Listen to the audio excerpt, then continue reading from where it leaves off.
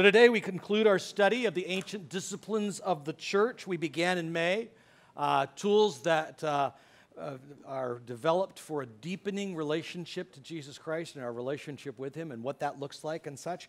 We have given you a toolbox for you to be able to process some of those things that you have been able to learn about as you have sought to understand God, and we've given you ways of connecting that to what we refer to as a gospel identity. Not a modern identity which seeks itself within, not a traditional identity which seeks itself without and from our family and from our clan, but rather from a gospel identity which seeks it from Christ. And as we worked through each of those, Megan provided for us banners that were able to ask us questions about it, that we asked, what are those things that we looked at? We looked at how we've been practicing and what challenges do we have within each of those things. Obviously, we really took that on for prayer and fasting and meditation and study. And then we got over to some of those over that, not so much. Apparently, we ran out of interest at that particular point. But that's okay, because that's going to go on. You're going to always have those issues before you, and we're going to have to struggle through them as we begin to understand what they are like. We began with the inner disciplines of meditation and prayer. We looked at fasting and study, and then we moved on to the outer disciplines of simplicity and solitude, submission, and service. We finally turned to the corporate disciplines, things that we practice together, such as confession and worship and guidance, and today, celebration. Celebration comes at the end of our study, the conclusion of our study, because we can't celebrate unless we know what we're celebrating. We tap into the carelessness which Jesus referred to in the Sermon on the Mount, when he said, do not worry about what you'll eat, what you'll wear, or anything along those lines. It's life not more than food, and the body more than clothing. And stick a pin in that. We're going to come back to that just a second about the kind of callousness that seems to present. But celebration is formed within this knowledge that you and I are loved. Just sit in that for a second. You are loved. And what a blessing it is to know that you are loved. And in that love, you are free from condemnation. Can I get an amen? Amen. You are loved and you are free from condemnation. And so because of that, we are careless. But that doesn't mean we're careless. And on Sundays like today, where we once again are confronted with the terrible nature of guns and gun violence in this country, when we once again look at the people on our southern border and wonder, what in the world is going on? How could we as Americans be doing this? When we look around again at some of the horrible things that are going on in our nation, and we have to ask the question, what Jesus was meaning when he said, don't worry about your life, what you'll eat or what you'll drink or what you'll wear is not life more than food and the body more than clothing. Don't you want to kind of say, what the heck is going on here, Jesus? I mean, I maybe have enough to eat. I may have enough roof over my house, my head, and all those sorts of things. But what about these other people? What's going on with that? We all know somebody, I know, and we may even be somebody, who, when it comes to faith, abandons common sense and takes the whole faith thing into some sort of magical direction it never was meant to go. We know people, and we may even be people who basically say, oh, you know, if God wanted to take those people in Ohio and El Paso and in Gilroy, he just wanted another little angel, right? The word I want to say with that isn't appropriate in church. We all know people who say things like, I don't need life insurance. I don't need to eat right. I don't have to deal with the issues within my own life. I don't have to deal with the issues I've got against another human being, because God is my Lord and my Savior, and everything is fine. We all know people who will say, here's all the money I have. I'm going to give it to you. God will give me more. Actually, I like to meet more of those people than I do, but the problem is that the careless people that Jesus is talking about are people who are guided by the Spirit. They are people who use the tools that we have been unpacking so that they know what is what and where is where. And because of that, Genuine celebration is connected to, wait for it, the word you don't want to hear, obedience. Could have talked all day and not said that. Genuine celebration is connected to obedience, without which celebration becomes a party spirit. All I want to do is have a good time. Girls just want to have fun. I want to just have a good time. Or it becomes one of those situations where it becomes dependent upon God so that we go to church and we read the liturgy and we sing the songs and we pray in the hope that God will somehow be able to give us a shot of joy to make it through. And heavenly transfusion to bypass our daily misery. Oh, Lord, I don't want to hear about any more shootings out there. I don't want to hear about migrant kids on the border. I don't want to hear about the homeless in Burbank and Los Angeles. I don't want to hear about that. Just let me get past my daily misery. The disciplines inform us that God's desire isn't for our good time. I think that God probably enjoys it when we have a good time. I mean, look how much wine he made at the wedding at Cana. But that's not his desire, because he knows that that's not exactly what we need, because a good time quickly becomes empty. Nor is it to bypass our misery, because God often speaks to us most in the midst of our misery. Are you pissed off at the things that are going on around us in the world right now? Yes. Good. You should be. This is not normal. We should be angry. But the tools that we have been looking at since May channel that anger to go in the right direction. See, God doesn't want us to bypass our misery. God wants us to deal with it, to hear it, to walk through the valley of the shadow of death. It is God's desire to transform joy and sorrow into celebration.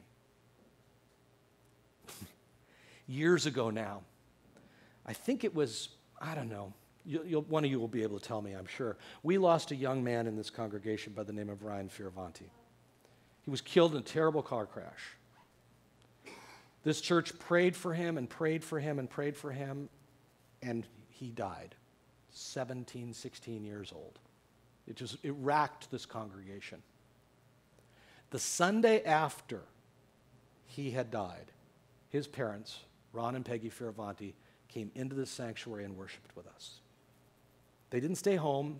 They didn't put the black armband on their arm. They didn't sit and cry. They wanted to be with their family and cry here. That's what celebration is about. That's why we have the gift of celebration. It is God's desire to transform both joy and sorrow into celebration. Have you ever had anybody give you this lie? God will never give you more than you can handle. Again, that word keeps floating around in my head that I can't really say in church. It has to do with cow excrement. Anybody who's ever had that lie given to them knows that there must be more to being careless than carelessness. Living life for the buzz and what we'll get in the end, pie in the sky by and by. You see, without the disciplines, we're on the horns of the dilemma. Trust Jesus and party on for party's sake, or live lives of desperation, quiet or otherwise. You see, the real reason that we have placed celebration at the conclusion of our study is now we have a full toolbox. We have a hammer and we have a chisel. We have a screwdriver and we have a wrench. We have both metric and standard, what are they called, Jay? Help me. Standard sockets, thank you. My brain just suddenly went off, and that's why I shouldn't go on spelunking things. Richard Foster writes this. He says, meditation heightens our spiritual sensitivity, which in turn leads us where? To prayer. And very soon, we will discover that prayer involves fasting. Oh, boy. Why? As an accompanying means informed by these three disciplines, we can effectively move into study, which then gives us discernment about ourselves and the world in which we live. Then he says, from there, through simplicity, we live with others in integrity. I love that. We live with others in integrity. Solitude allows us to be genuinely present to people when we are with them. Through submission, we live with others without manipulation. That's a key. And through service, we are a blessing to them. Confession frees us from ourselves and releases us to worship. Worship opens the door to guidance. All these disciplines, freely exercised, bring forth the doxology of celebration. Amen? And that is the gift that we have within that. The disciplines, you see, build like stair steps, one upon the other, giving us insight as they deepen our gratitude toward what God has given us, centering us in a gospel identity. But because the disciplines are tools to work with God in life's complexities, they are not always linear stair steps. Sometimes you need a hammer, and sometimes you need a screwdriver. Faith is a life that is a relationship based with God and lived with God. And because of that, and it's lived in the intricacies of life, so sometimes faith logic is 1 + 1 = fish. It just does. I don't know. And as a people, we're trying to figure this out. How do we live this way? How do we work this way? Sometimes the disciplines are stair steps. Sometimes they're monkey bars. And sometimes they're mud puddles. You know how to traverse a stair step, right? A stair steps we do that every day. We know how to do that. This particular set of stair steps is in the Vatican Library. That's a cool set of stair steps, right? Very cool set of stair steps. You know how to walk up a set of stairs. You start off on the bottom step, probably. Sometimes you can do two, but let's say we do one. You put 1 foot on the first step, you step up and go to the second step. If you step up and don't keep that first foot there, you are going to face plant. Not a good thing. So we climb a step by putting 1 foot over the other. Once the first step is securely planted, then we plant the next one and we go on. And the same is true of the disciplines. You build from one understanding to another. It can take a long, long, long time. To go up those stairs, it will take a long time. But here's the good news. Are you going anywhere? We're going to work this through for a long time thing. It can take a long time, but it is a solid trust and obey, and there's no other way kind of a thing.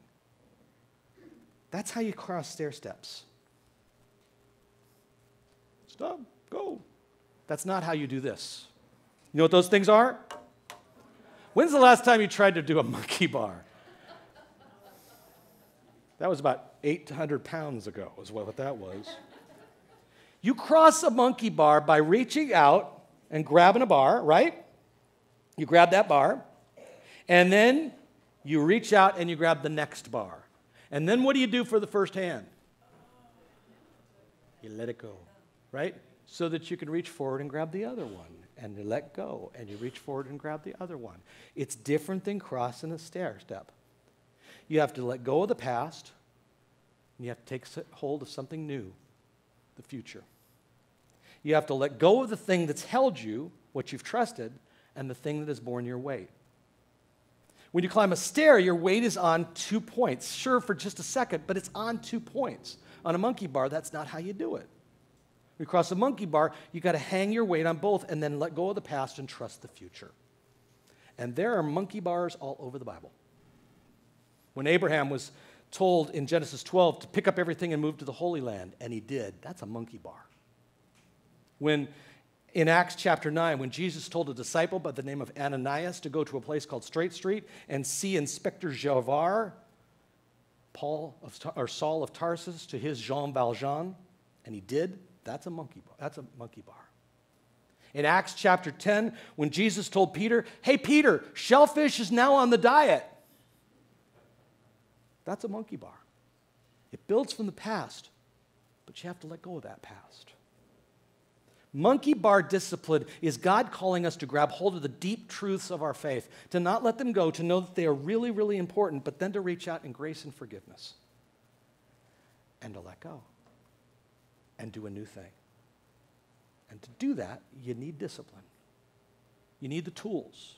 You need to know the things that we've talked about.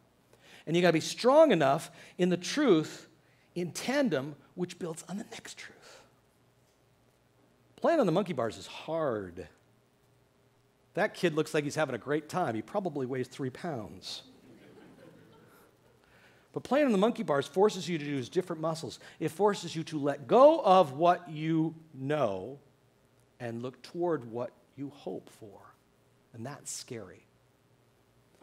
But it's nowhere near as scary as this. Now, Chris didn't quite get me the slide exactly the way I wanted it because the kid is playing in the mud puddle, and that's a whole different sermon. Yeah. Right?